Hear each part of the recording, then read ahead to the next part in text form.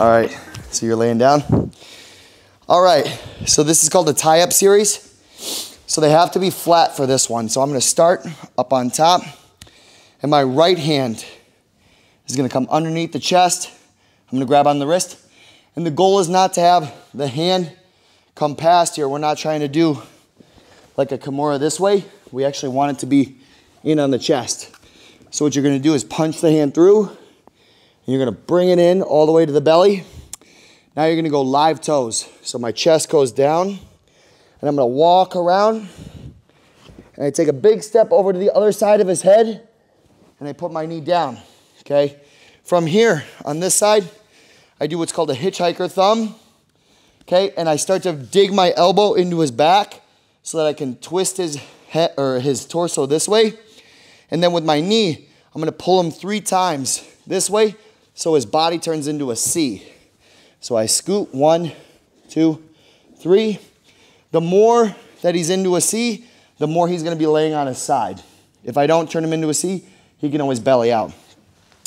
Now from here, my left knee covers the face, and I can kind of sit down, okay? His hand is gonna be holding onto his gi or something here because he doesn't wanna get arm barred.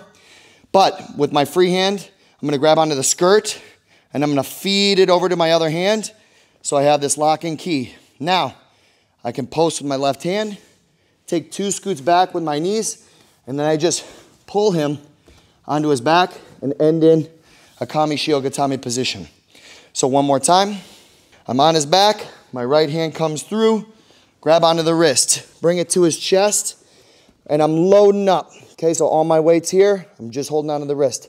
Now I take a big step over to the other side of his head, okay? And I start to pull him 3 times to make him into a C. At that same time, my elbow is going into his back, and I'm turning him onto his side, just like this, okay?